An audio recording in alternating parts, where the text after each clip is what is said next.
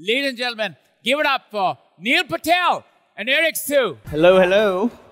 All right, so thank you all for coming. Those of you that don't know, this is Neil over here. It's myself. We do a podcast called Marketing School.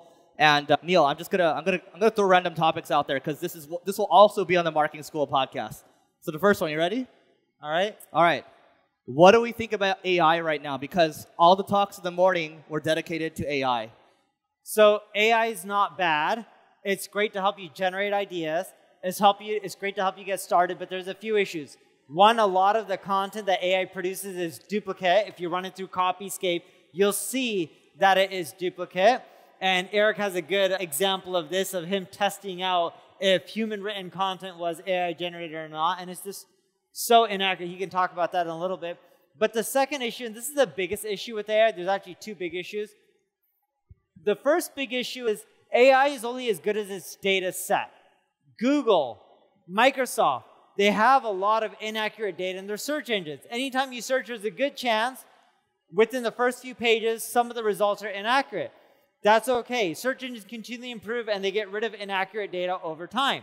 It's gotten better over the last 3 years, 5 years, 10 years. But it's still not perfect.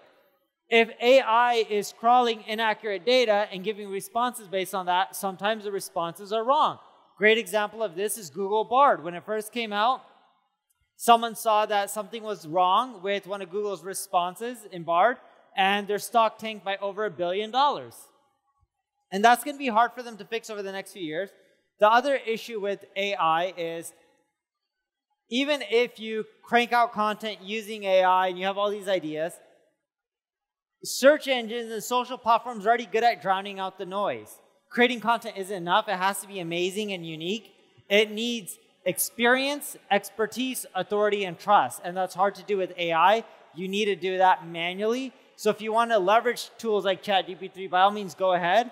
But still take the time to modify the content and make it amazing. Yeah, so I'll give the long term, and then we'll move on to the next topic. So long term, Neil alluded to this, but if you're a company and you have interesting data, let's say you're like Gong, they do sales intelligence, or you're like a HubSpot or something, the data that you have is actually what the oil is, right? People say data is the new gold, data is the new oil. So AI is going to be a supercharger for all that, right? What we're seeing right now is ChatGPT, they're scanning everything, they're crawling everything. ChatGPT is good for a couple things, right? You can write subject lines. We found a good use case for it for Marketing School. I was telling Neil about it, where this episode itself, we would actually throw it onto something that will create a transcription for us. I talked about this on the stage over there. But once we have the transcription, we'll tell ChatGPT to summarize it for us, and then it'll summarize it into a blog post, and then we throw it into a duplicate content checker, and 96% of it is unique because it's coming from us talking about something unique, right? That's a way to get started with it. But that's still not enough on its own. Like, we're still going to need to have editors. We're still going to need to have people like designing things. So the human is still going to be very much the last mile. So I think what we're seeing with AI right now is very preliminary. I think it's a little overhyped. And like I said over there, I think marketers like to overhype things. But I haven't seen anyone get mind-blowing results quite yet with AI. But that's going to change in the next couple of years.